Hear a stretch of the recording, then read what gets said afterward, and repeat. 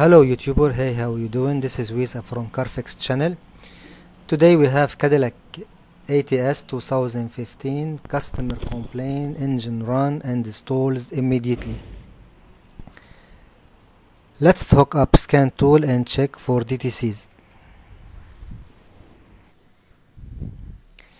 Engine control module, we have almost 8 DTCs and we have other DTC related to other module. Okay, engine control module, we have P0089 fuel pressure regulator performance, intake camshaft position sensor circuit, exhaust camshaft position sensor circuit, EVAP system, P0641 5 volt reference circuit 1. And we have a lot of DTCs, but I believe the main cause of all these DTCs related to the engine control module is the 5 volt reference circuit. Okay, this is the one, this is the code I should focus on, because if this code, if the 5 volt is missing, all other DTC will be set. Let's go back to live data and check 5 volt reference circuit voltage. Induction data, scroll down until we found 5 volt circuit.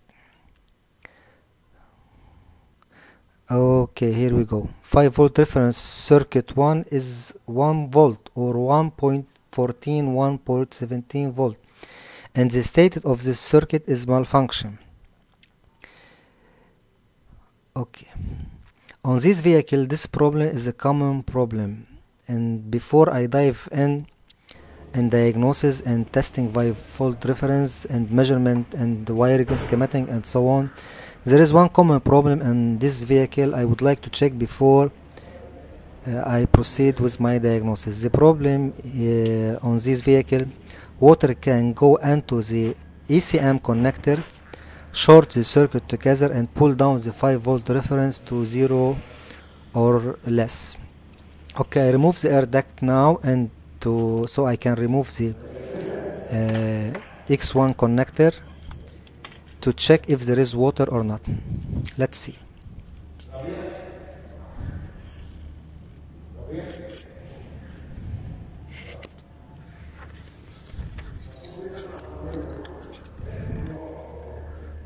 And here we go, as I guess, water intrusion into the ECM connector. And here the ECM, there is a lot of corrosion and lot of water. Okay, now what should I do is to remove the gray plastic cover and clean the terminal and reinstall them back and check the 5 volt reference. Note,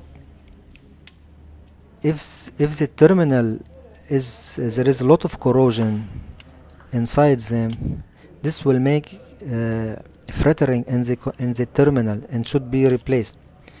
But before I replace any connector, I will clean them with contact cleaner, and I will check if there is corrosion or frittering inside any terminal or not. Okay.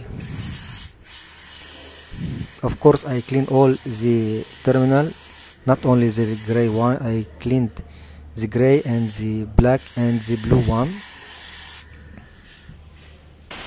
For sure, I will use pressurized air, so I can remove the contact cleaner and remove any debris or corrosion inside the terminals.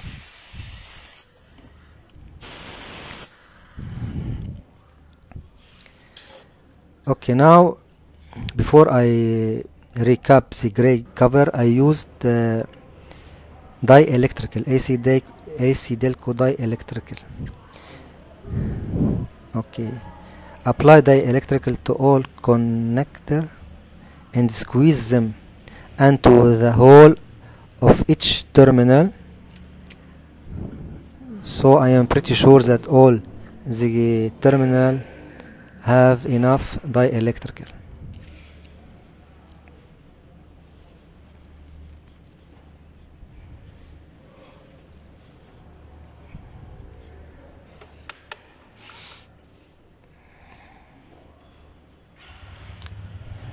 Put back gray plastic cover and reinstall the ECM connector back to the ECM module.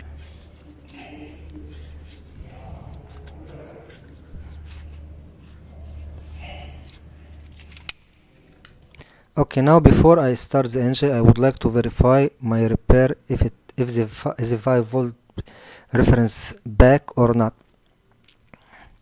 No DTCs, this is good indication. Back to live data or data display. Induction data, last one. Okay, here we go. I will scroll down until found 5 volt circuit 1. Back to track. 5 volt reference is back. This is common problem on this vehicle. Water can go into the ECM and short the circuit. Now I will start the engine.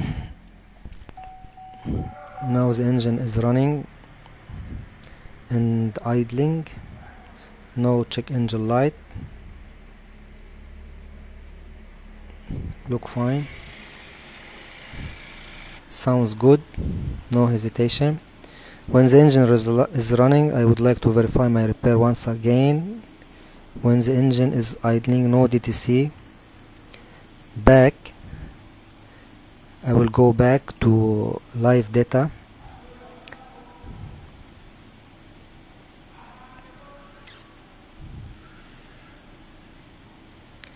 Induction data, and I will scroll down to check once again the 5 volt reference circuit if normally back to 5 volt or not.